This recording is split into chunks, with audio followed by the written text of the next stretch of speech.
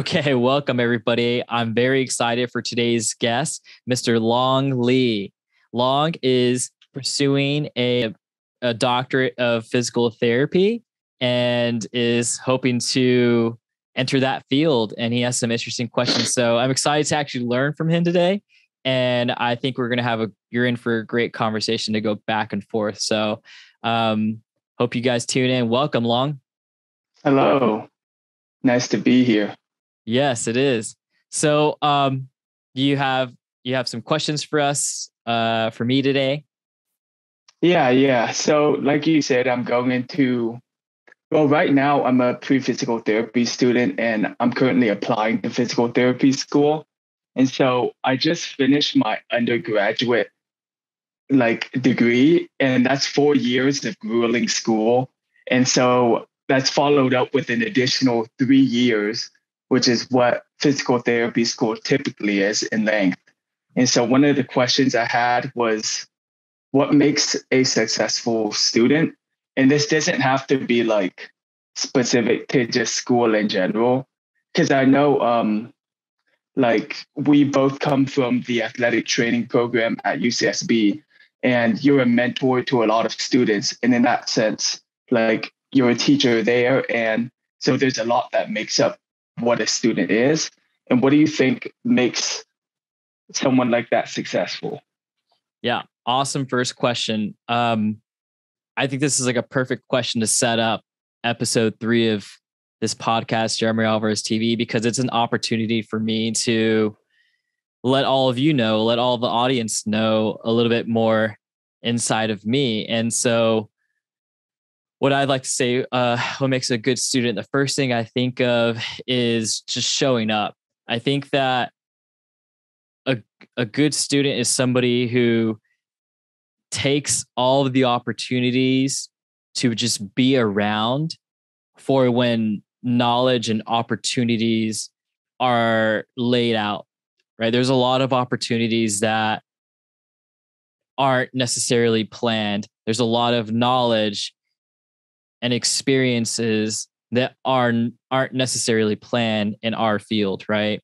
You know, sometimes things, not sometimes, all the time, things happen all the time where a specific condition or case walks in the door, and just because a student chose to be on time and to spend a little bit extra of their time when they're not in school to be there, can gain valuable experience that's going to benefit them in the long run. So that's the first thing, is just showing up.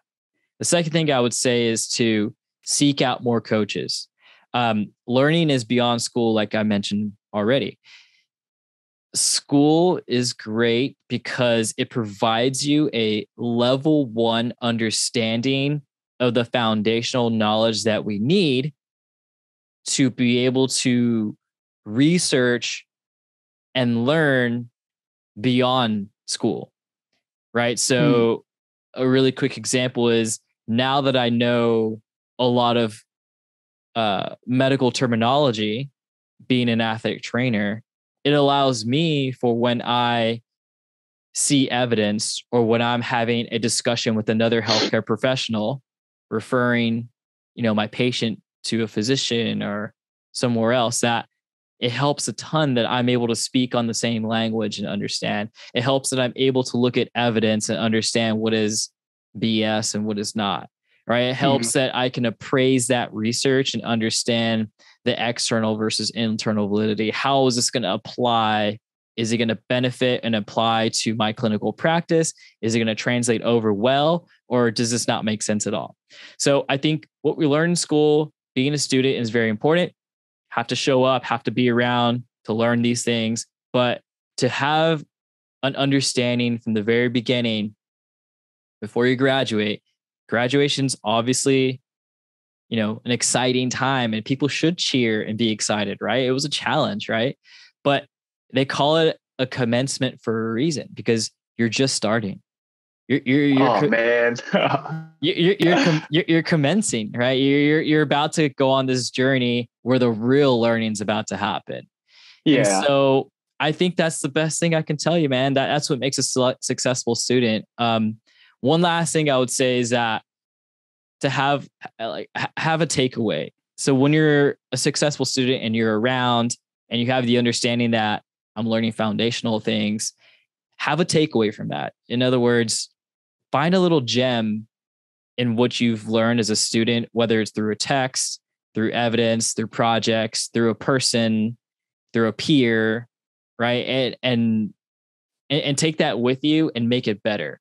Take that with you and use it to grow, right? I think when you're a student, you have to understand that, a lot of times students think that they're not as good as their professors, or they're not as good as, I don't know, they just feel less, right? And I think in some ways, sure, that's valid, right? Like sometimes professors have more, not sometimes, all the time professors have more experience, right? But that doesn't always mean, somebody is necessarily going to be the one to discover the cure or a new method, or, have some great success, right, in your future. So I wouldn't, down myself so much if I was a student, right? If I could go back to when I was an undergrad, I wouldn't let myself hear all the negativity and just feel down about it. And by doing that, in my experience, from feeling that sometimes, and also having great experiences, I've learned to pay it forward. And that's something that I learned as a student. And so one day, what makes a successful student? One day you're not going to be a student. And in a lot of ways, you don't even realize it yourself that you have students yourself. You're already leading people yourself. So the realization that you are in a leadership position, right? Maybe not in one specific setting, maybe it's another setting, but to pay it forward, whatever knowledge, information, experience you get, pay it forward so that you can continue to grow as being a leader in yourself. Right. So that's what I would say, makes a successful student. I like that first point you made, where the first step is showing up. Because I think a lot of people may like show up physically and be there present, but they're not there mentally, and they're not being completely present and trying to learn for themselves. Like a lot of people will go to class, like this is definitely me in general chemistry, my first year of college, where I would just show up and I was there for, C's get degrees. I wasn't completely certain of what I would do specifically. I just knew I had to take this class. I was on this pre-bio path, and I wasn't like completely set in stone on what I would do. And I guess what happened was I felt as though I wasn't learning for myself, and I wasn't internalizing all of the knowledge for that reason. A lot of the people, like when I go to the athletic training room, I know that a lot of the time I'm investing is my own. And so I'm there intentionally to learn, and I'm very present with everything that's around me. Like I know back in the past, I was very sort of dismissive with school. I would say I'm signing up for these classes because I need to, not exactly because I want to, or if it's my own value or adds to my own value. And as I've gotten more mature, I'm starting to understand that these fundamental classes like chemistry play very important roles in our own field. I mean, it goes all the way down to the cellular and molecular levels. And so when I started learning about like movement and reading these fundamental books, and I wanted to get much more in depth, I started to learn about, say, like the composition of proteins in, say, a tendon or some fascia. And I'm learning about type 1, type 2 collagen. And then I'm learning about elastin. And then suddenly I'm looking at molecules. And I'm like, God damn, I didn't listen in class. What was I doing? And so I can't really apply these things that I sort of took for granted early on. And so being present isn't necessarily just, I guess, being there physically, but you want to be there. You're there mentally, and you're there with the express goal to learn for your own benefit and your own well-being. And I guess that comes with a lot of, self-motivated, intrinsic, like goals. It starts with your why, I guess you could say. Something Exactly. else you said I liked was you and your professors, like, sort of as collaborators. And that's something where I didn't exactly take this class, but I showed up for the first week because I wasn't sure whether or not I would stick with this one. But the professor said in the beginning, although we are professor and students, we're collaborators at the same goal. And so I know working with you, you made a lot of your students feel the same way, in that you say you learn a lot from your students every day. And that's not something I often hear from, supervisors and people of a higher level, where they make the students feel as though they have some meaningful input or have some meaningful value, or provide alternative perspectives that a professor in the same field for many years may have not noticed, you know. And this makes me think a lot of my roommate, actually, just because he sometimes annoys me. And like, I'll tell him a fact. Yeah, I tell him a fact and he never accepts it. Like, I'll tell him, oh, this is this way, and he always questions it. And he does the same thing with his professors. He doesn't just assume that they know it, like they just know it. He has to understand why. And I guess that the reasoning behind that, like, it makes you understand things to a deeper level of depth. Because when you keep being questioned on the same topic over and over again, you slowly figure out how little you know. And it's very kind of shocking. Like, you might know you Yes. know something until someone starts asking you questions. You're like, damn, I I know. didn't know any of this stuff. I know. That's what I love about this podcast is that I never want to prepare or know the questions. I just want to speak, naturally. And I think in the process, that's how I learn. And I think it's kind of a fun experience to share with our viewers as well. But I want to make a comment about something you said. So you said how, even like chemistry and things like that, you've learned how it relates in the cells and biology relates to movement when you started learning about physical movement that you can see, feel, and touch in the athletic training room, right? In the clinic.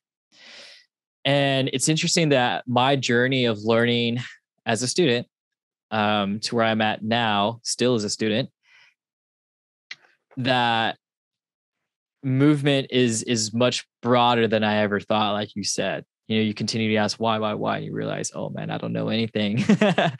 um, but movement is even occurring at that level, right? Movement doesn't have to occur at the physical body level. There's movement happening all the time. Like, blood's moving through our body constantly, right? There's movement happening as air passes through our airways and back out, right? There's all kinds of great, fascinating things happening internally that is involved with the movement, right? And when we stop moving is when we die, right? That's when we cease to exist. And even funnier is that we're sitting and standing on this giant rock we call Earth. That's what moving, right? Like, Oh man. everything is constantly moving. So I just have this whole broad idea of like, wow, okay, like movement is not just exercise. Movement is so much more than that, right? And again, what would happen if this big rock we're sitting on Earth stopped moving? We would cease to exist, you know? Mm-hmm. So it's like, man, movement's pretty dang important. And that's why I love the theme of this podcast and this YouTube channel is, let's talk about movement, right? Let's just take this thing to another level. It's not just fitness and exercise. It's also that. Um, I don't think I touched on this enough, and I want to touch on it really quick before we move on to the next question you have for this podcast. I don't think I touched on enough the importance of having multiple coaches, right? It's so important to have people that have different perspectives on you, right? On what you need to improve at, on what you need to get better at. And I love using the example of like an athlete, right? And tennis is probably one of my favorite ones to use. You have a coach for serving, You have a coach for, moving around and making decisions. You have a coach, a mental health coach. You have, a coach for different areas of your game. You have a fitness coach. You have a athletic trainer, health coach. So you have all these coaches for all these different areas of your game just to make you a better athlete, right? And the same thing is for a student, right? You need multiple coaches. You need multiple perspectives. You need people to look at you through different lenses and give you feedback to make yourself better, because there's a lot of things that you don't see about yourself that you're still learning as a student, that you need to know, and information that you're not going to get on your own without accepting multiple coaches. It doesn't mean you don't know anything. You shouldn't affect your pride to ask people for help. It shouldn't affect your pride to say, I don't know.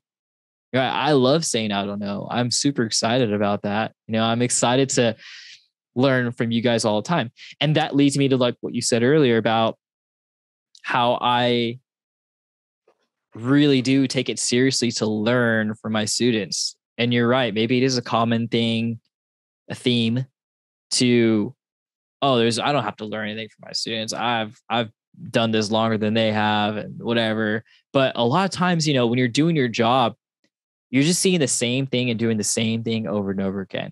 Of course, sometimes maybe you're a good clinician, you read research and change things up a little bit.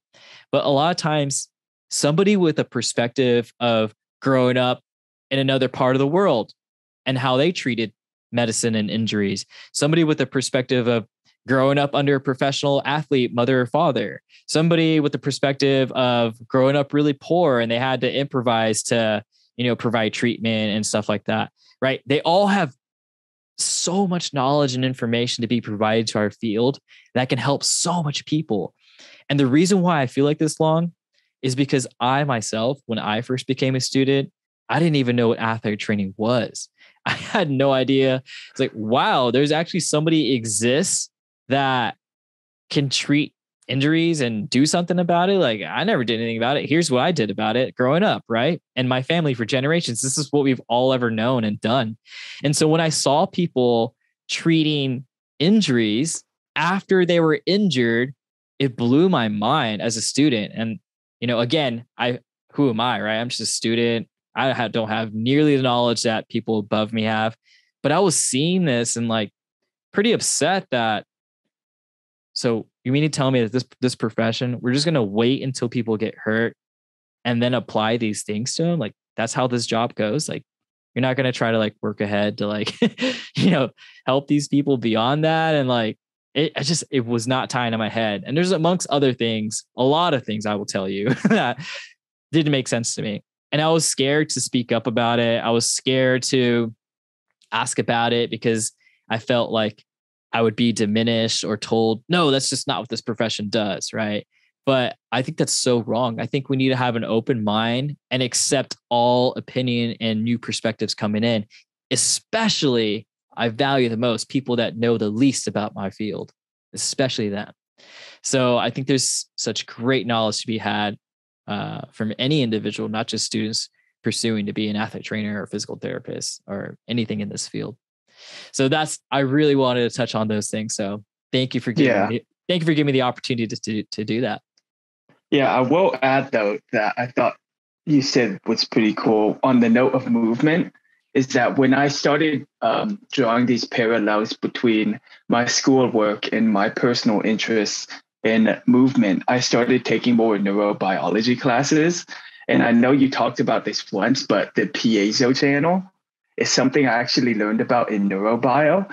And just the fact that at the molecular level, these different strings of amino acids make this specific conformation due to their like hydrophobic polar properties. They create this channel that mechanically stretches and opens up like an actual channel and closes mechanically activated when you press on it with all these different transmembrane domains. It's pretty amazing that even these molecules abide by these principles of movement. And that's how everything is sort of everything works, right? It abides by these principles of structure leads to function, and the importance of movements that follows that. Dude, patterns, man, not parts. Patterns, you know? Yeah.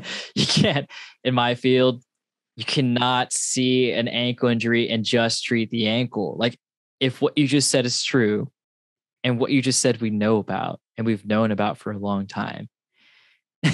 It's funny because the people that probably know about that and discovered that and we've known about it for a long time, like nothing, no big deal. Oh yeah, I knew that already. It's so funny because I wish, years ago when that was discovered, they would have had the conversation with a clinician like me.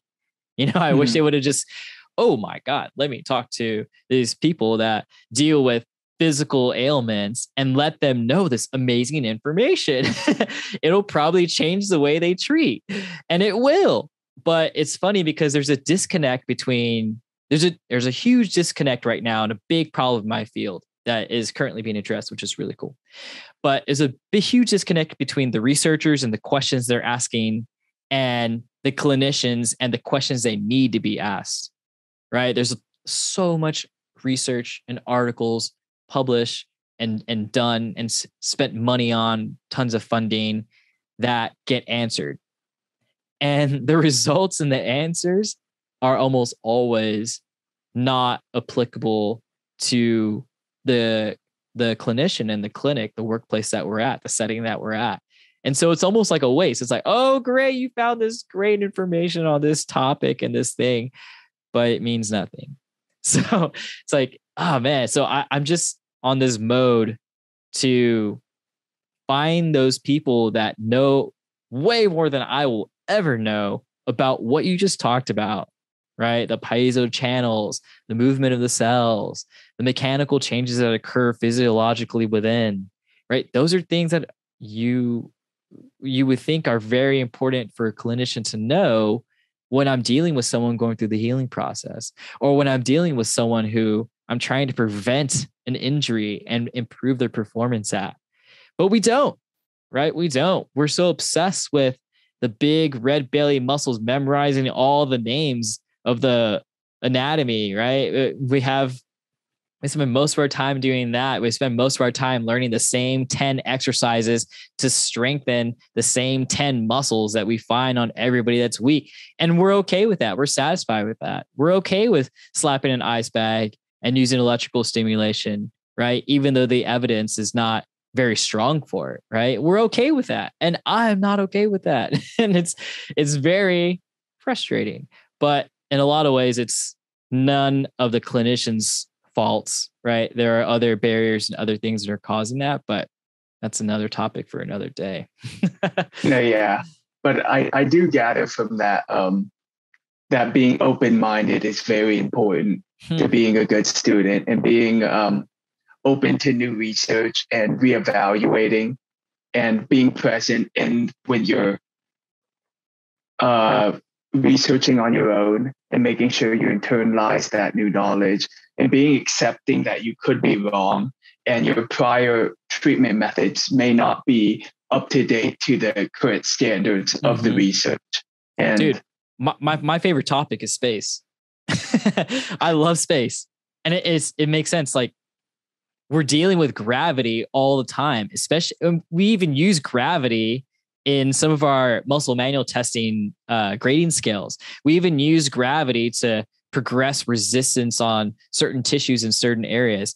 And it's funny because you brought up asking why, and nobody's ever asked, why, like gravity, like what do we do when we have less gravity or more gravity? Is there such thing as that? Can we go to the tallest peak on Earth, and is there less or more of it? It's like, how would our body react to that? Why are we struggling to send astronauts to space and to have their appropriate exercise, and they have to return to Earth earlier because we can't survive in that? Doesn't that interest people? I feel like there's knowledge and information to learn there that could benefit people here on Earth right now and the gravity that we live in right now. So, dude, yes, open mind, right? Have a great conversation with other people and every other subject you could think of, and apply it. This is movement we're talking about, right? We're talking about movement here. It's essential for life. So you can really take it any direction you want. And I think it is a way, it has missing pieces that we're not utilizing because we're okay with just doing what we've always done. So my next question, I think we've already sort of moved towards this direction, but my question was, what makes a successful clinician? And so I think we already tackled one of those, which is being open-minded and being willing to accept that perhaps some of your methods are out of date, or perhaps you're doing well. But what else do you think makes a good clinician? All right. Here's what makes a good clinician. The number one rule for every clinician, number one, is to do no harm. Number one. So when I'm dealing with a patient, I always make an effort to ask them what their goals are and what their needs are. Right. I think that's also very important to practice patient-centered care. But once you find that out and you begin your journey towards that, you want to make sure that as you guide them along the path, that every decision you make, even if it's within the one session that you're dealing with somebody one-on-one, you want to steer them away from harm, right? If it means that I'm going to gain 2 times more, but I'm going to get 1 step back, because of harm, then I'm going to choose not to do that. Right. So the number one thing makes a good clinician, successful clinician, is to do no harm. And along with that goes practicing evidence-based practice, which involves one of the components, which is patient-centered care. Right? I think there's a lot of times that we don't look at the individual and their needs, or their disabilities or impairments, or whether that's mental or physical, their situation, their upbringing, their movement history. I like to call it their movement timeline, right? All of that plays a huge factor, right? The number one cause of injury, I say it all the time, previous injury, right? So you got to know your patient, right? You cannot just say, oh, this injury, diagnose it. Oh, I usually give these 3 exercises for that, fix everybody up. No, that's just not how it goes. That's unfair to the patient. The other thing I would say is that once you understand their goals, this is what else makes a good clinician, is to, before you return them to their activity, to their job, to their work, to their sport, whatever it is, you got to see them do it. That's like, remember I was talking earlier about when I was a student and learning this stuff for the first time and realizing I was doing observation hours and realizing, oh my God, this is a profession. This is amazing. You just watch sports and people actually, I feel like the patients, the athletes, the people, I feel like they were so spoiled. I'm like, oh my God, I need to tell my parents when I get home this exists. My dad's having back pain, or my mom, and right. So, but I never saw anybody do anything remotely close to the activity that they were trying to return them to.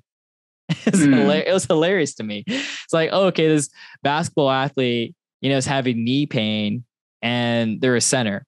So, okay, centers get a lot of rebounds, right? So they're jumping up and landing a lot, especially in practice. Coaches making them do a lot more drills of, touching the backboard and back down, and, outlet passes and things like that. They start the drill throwing off the ball off the backboard, right? You got to grab the rebound, make a decision.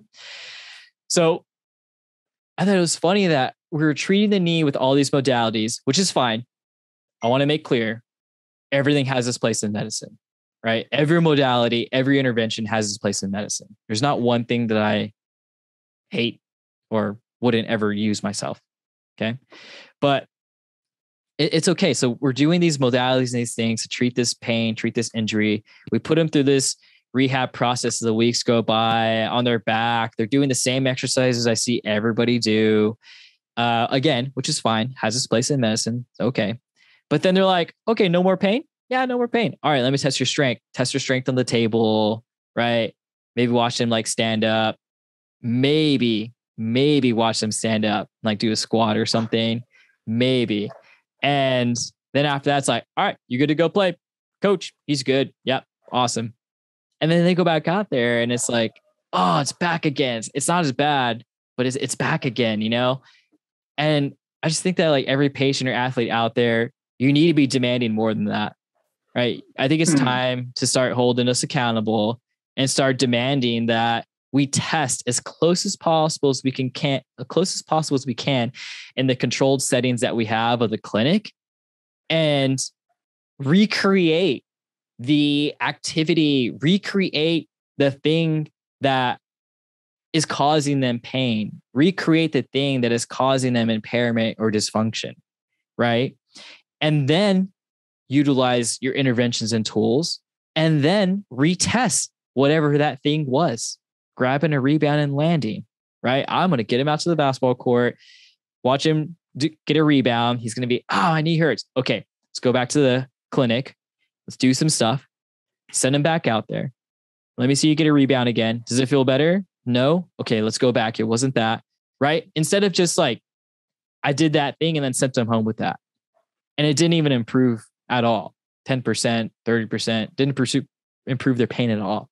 So I think as clinicians, we need to do a better job of making decisions on what interventions we're going to be using by testing functional activities or the exact activity that caused the injury or pain, or that is causing the injury and pain, retest it in the controlled setting as best as we can, get them to be pain-free and functional, right? Out of dysfunction in that movement pattern, whatever it may be. And then test them in an uncontrolled setting before we get them back to play. And by uncontrolled setting is not putting them on a pad or bouncy ball on one leg, throwing the ball around. Like, God, no. Like, make the uncontrolled setting as realistic as possible, right? Challenge all of their senses, right? I want loud noise in a basketball game. I want them doing it on the hard floor with their basketball shoes on. I want them having somebody push them as they jump up, having somebody jump up and contest to get the rebound with them.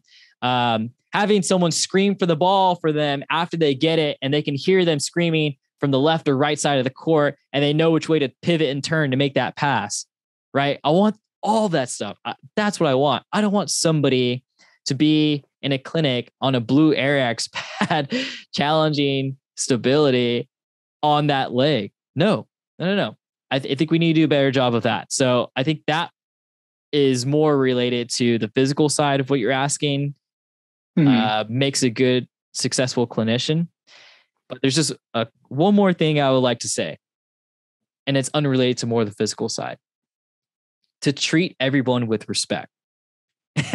I know that may not be the answer you're looking for, maybe the audience either, but if you're a patient or you're wanting to be a clinician, I think this might even be number 2 behind the do no harm, but you want to treat everybody with respect.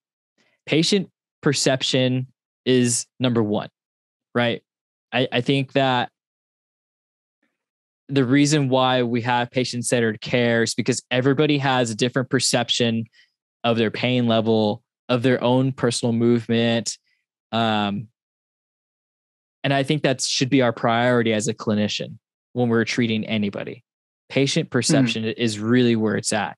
So that's why I like to utilize what I described as testing the movement that they perceive causes them pain, that they perceive is a problem, and then apply the intervention, retest that thing that they perceive as a problem, and now their perception is going to be changed. Oh, I am on board with this activity because it took away the thing that was causing me all those problems. My perception has now been changed, right? This is not about muscles or anatomy or movement. It's about patient perception, right? Once I can coach that patient to feel and understand their own body more, I've reached my goal as a clinician. It's not about strengthening people. It's not about any of that stuff. It's Mhm. about helping the person to change their perception. Right. And I think we have to treat everybody with respect, starting with calling them by their name, using their appropriate pronouns, understanding their movement history, like we talked about, understanding their ethnicity and their cultural background. I think all of those things we have to keep in mind when we're treating a patient. And I think they're far superior than anything physical that we're doing with anybody. Hmm. I guess I think a lot of what you're saying follows with this sort of mantra I've heard before, which is treat the person, not the injury. And Mm-hmm. so people tend to give or what I've seen in some physical therapy clinics is they give a cookie cutter approach to every person's like injury. Like you get a ton of knee replacements and everybody gets the same treatment. I mean, knee replacement may not be the best example, but say someone has a chronic knee pain and they all get the same treatment. But really, through a comprehensive assessment and learning about that person's individual needs and through testing, can you figure out what specific intervention can help them through testing and retesting and see if we can get any buy-in from the actual patient. You know, when they notice that this specific intervention has reduced the pain, then it empowers them to know that they have some control over their pain, and that gives them options, you know. And then that comes with a lot of education, you know. It's the responsibility of the clinician, I guess, to go through school and develop the knowledge to pinpoint what the core cause of the problem is. And most of the time, it's not just this specific muscle, it's normally a movement problem. And I think something I thought of when you were speaking on was that a lot of the treatment methods that we see traditionally are kind of misguided in that, say, you have someone balancing on the Arex pad, and it may not be that might not translate to the actual movement that they're doing day to day, right? And so say you have somebody squatting on a Bosu ball. I've seen this a ton of times at the commercial gym, right? Can that person even squat their own body weight without their knees caving in and their feet and their foot arch collapsing? Because if they're not able to do that proper body weight squat, why are we adding that unstable surface of the Bosu ball, right? It's supposed to challenge stability per se, but in reality, do you have stability of your hips? Are you able to create external rotation torque at the hips while keeping your foot grounded, balanced throughout your entire foot, maintaining an arch? Are you able to do that? And then maybe you can consider the Bosu ball as a balance exercise and not. And so I think a lot of these treatment methods need to be reevaluated for their validity and focusing it on the patient's goals, I'd Mm-hmm. say. I think this is a good opportunity to talk about or to say that I believe, is my opinion, that there is no wrong movement, right? You mentioned like knees caving in. I don't think knees caving in are like evil or like bad, right? I think like it's actually important, right? If you look at like a lineman in football, what if they get hit from the side when they're not looking, their knee has to cave in? I'm going to want them to go further caved in to spin out of that thing, right? And survive without tearing their knee, right? So I think there's an opportunity in life where we need our knees to cave in, right? So I don't think any movement is bad. I think we have movements and we have an awesome understanding as clinicians in our field of what movements are more efficient, but I don't think any movement is bad and that we should 100% avoid, because they're going to experience it on the football field. They're going to experience it in life, in anything, right? people are going to experience these poor positions that we try to avoid when we're training. And it's ironic because if we do that, we're not prepared for them when they happen in an uncontrolled environment and setting. Now, with that being said, you talked about balancing on the Bosu ball. There's not many times in our life that we're going to be walking through the grocery store or the supermarket with the ground and every aisle being soft, bouncy, and cushiony, where I'm having to balance to grab, my food from the top shelf, right?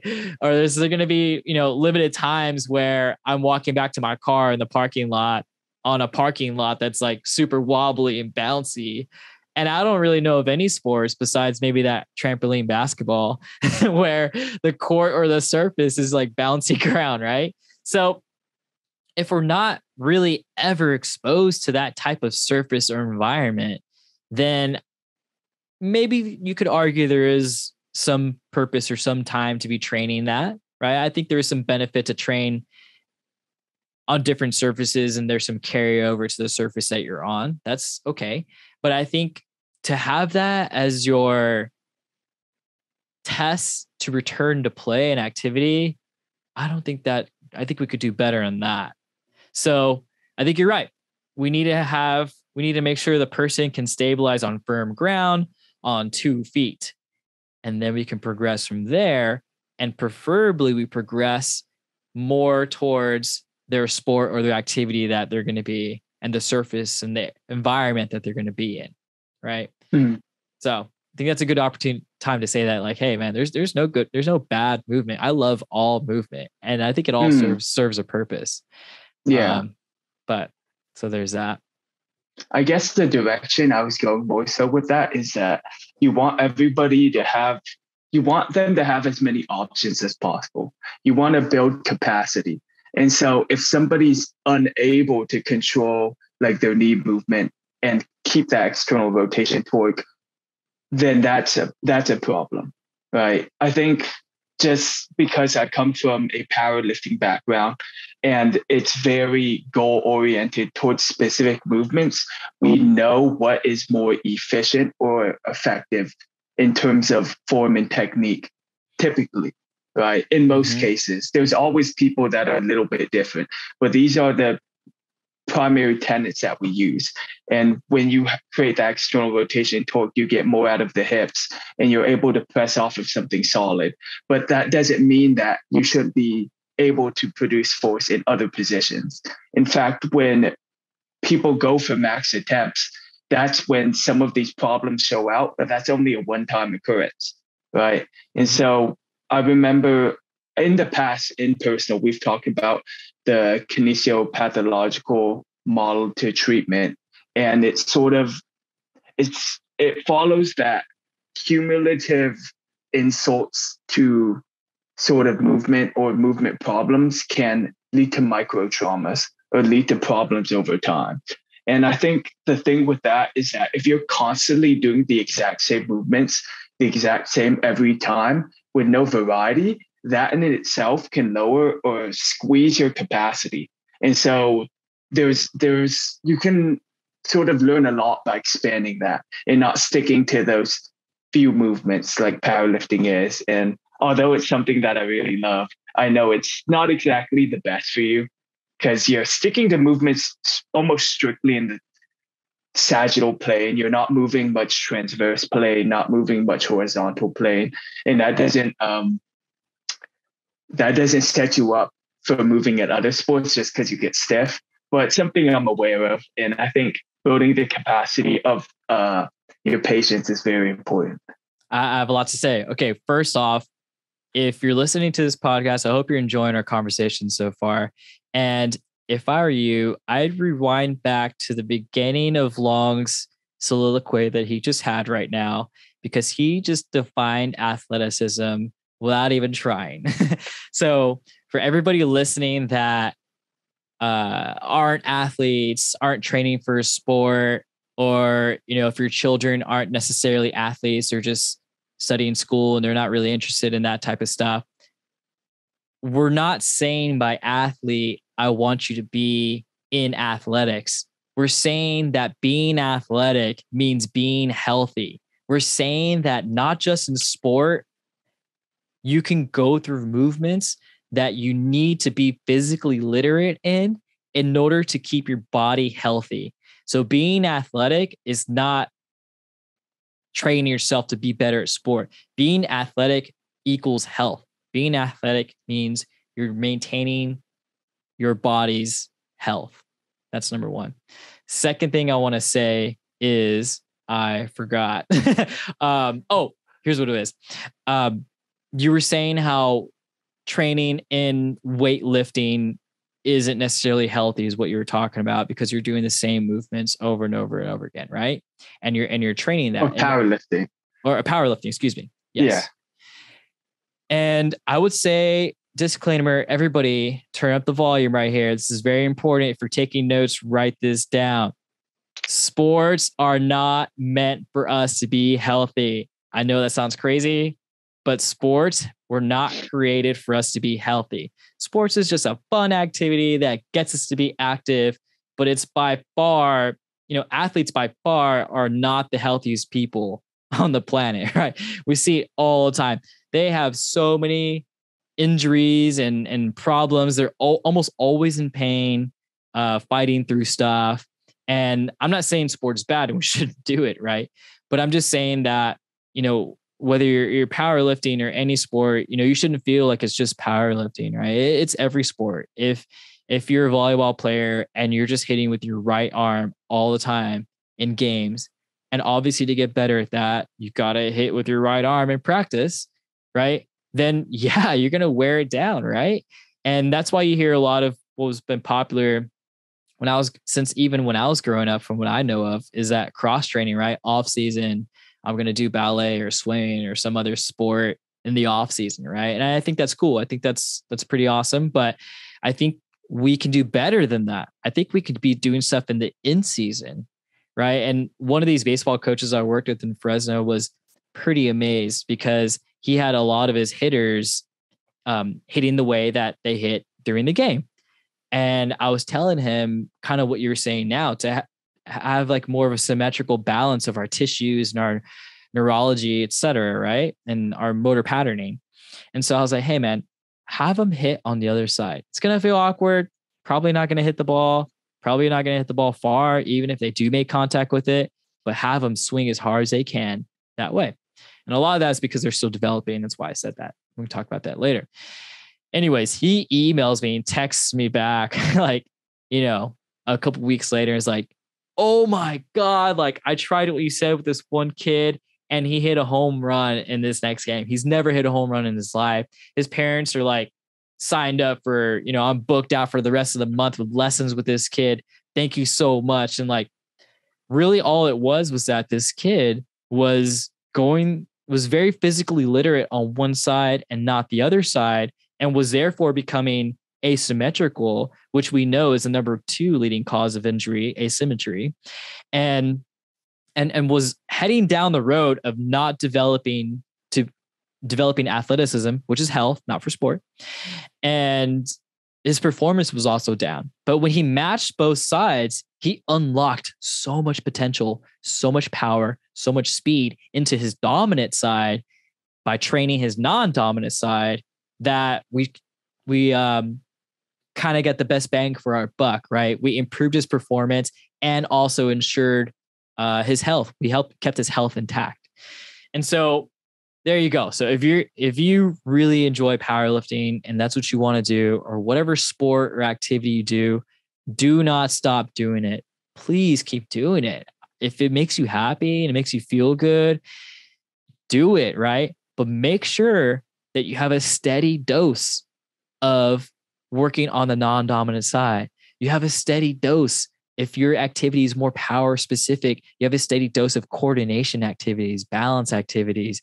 You have a steady dose of various amounts and types of movement, right? And I think that's what equals health.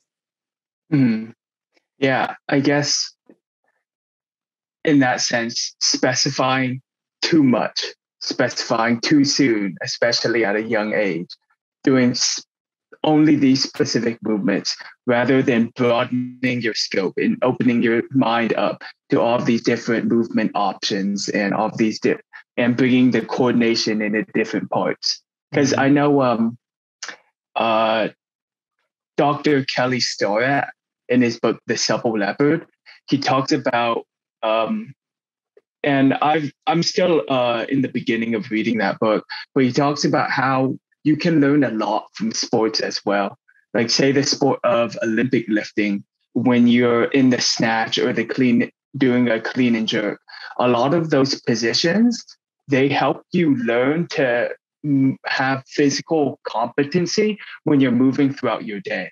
Because if you're snatching like 300 pounds, then you know how to be in a stable overhead position, right? And this can help you, like say you're like climbing a tree or something. You're able to create that force and reach up and get in a good scapular position and use your mid-back muscles and pull up and create powerful force and lift your body up doing so, right? And so it's not just that like the being specific is bad also, but you can learn a lot from just doing a lot and making sure you're not stagnant and moving and challenging yourself to new movements you may not be comfortable with, right? So in powerlifting, I guess my problem is that I'm doing a lot of the exact same movements. And so I need to be able to switch those up and program different movements, such as some overhead press movements or going into like, say, a front rack position that may require a certain amount of overhead position or lat flexibility that is definitely not required for your bench press or your deadlift or your squats, you know? And so just being aware of that. Yeah. And when you change up the movements, it doesn't mean like a totally different posture or position either, right? It also means the duration of the activity, right? Do it really slow and see what happens. I bet that's going to kill you, right? And do it really slow on the way down, right? How about you pause at the top and carry that instead of holding it and then putting it right back down? How about you carry it, right? That's something that's more functional and designed to how we're supposed to be using our shoulder and our upper body. So I would say that, you know, you've been talking a lot about capacity, right? Capacity is being able to perform that snatch, but how many times can you perform that snatch before you begin to lose integrity due to fatigue of your body, right? So however many reps you can do, however long you can carry it before you got to change positions because you're losing integrity of your form because of fatigue, that's your capacity. And so you want to train up to that and not beyond fatigue. You don't want to train beyond a form that has been altered because you can no longer be in that position or hold that weight or perform any more reps, which is funny to say because in your sport, that's pretty much what you have to do in your sport, which is fine. Go ahead and do that. But make sure you're supplementing that with some carries because your sport is very explosive, one time and done, right? So what I would say to supplement that is on the flip side, one time and hold it. Carry it, walk around. And when you start to fatigue in a certain position, move it in another position. When you start to fatigue in that position, switch arms or change positions again. Start to turn your head, start to challenge your sensory motor system. You know, close your eyes, have loud music, walk on a straight line, you know? So there's an unlimited amount of ways. I just named a few that you can make your activities more variable without actually having to even change the movement. You can still do the same movement, right?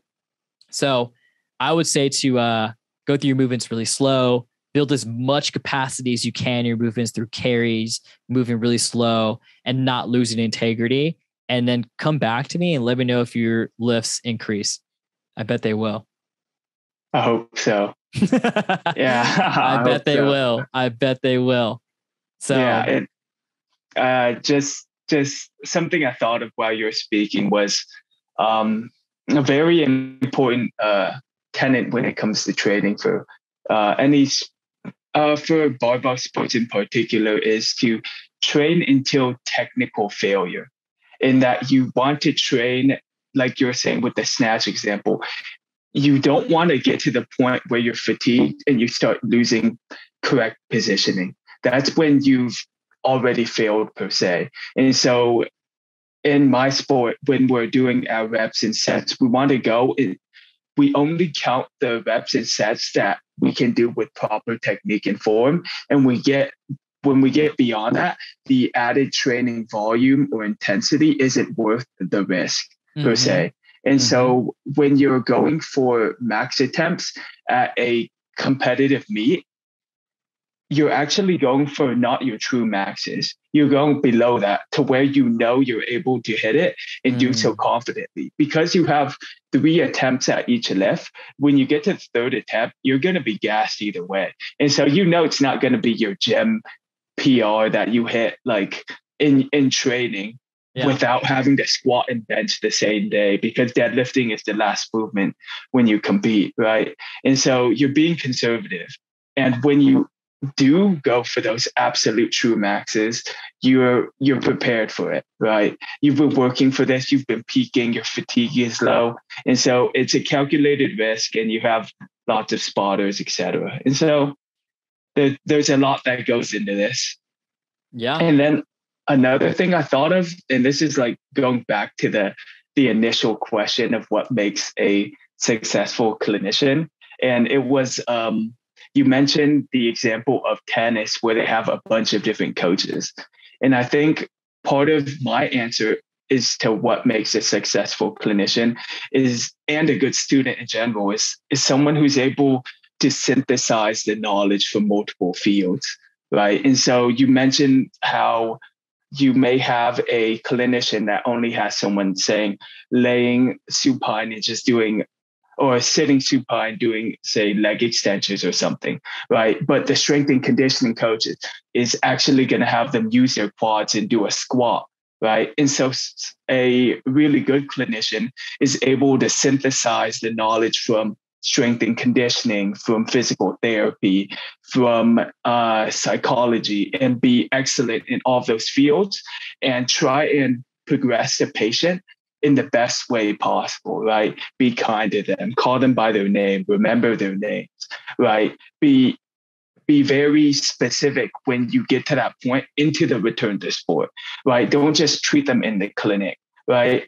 I mentioned with you in private before that I see sort of treatment as like a spectrum where strength and conditioning and physical therapy, athletic training is sort of like on this gradient, and they're really tackling the same problem, right? And so when we get to this further end, we'll see them at the actual sport, but maybe after the total knee replacement, we do really only need them to do that leg extension because we need to return that terminal knee end range after that surgery, you know?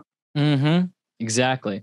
Yeah. I mean, we're all reaching the same goal, and I just wish we all worked together more.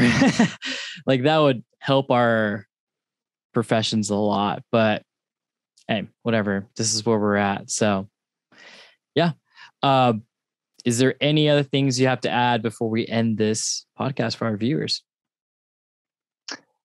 I don't think so. All right, cool, man. I think we hit it all until next time. I mean, we could probably keep going for another hour or two, but I think our viewers need a little break. So we'll go ahead and call it a day for episode 3.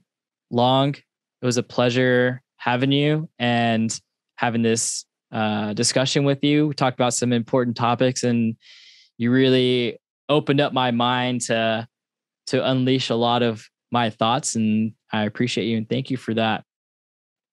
Of course, thank you for the opportunity to speak with you. I learned a lot too. I'll be rewatching this and thinking more about the things we discussed. All right on, man. Okay, well, I'll hopefully see you for future podcast episodes, and we'll go from there. All right, thanks, Long.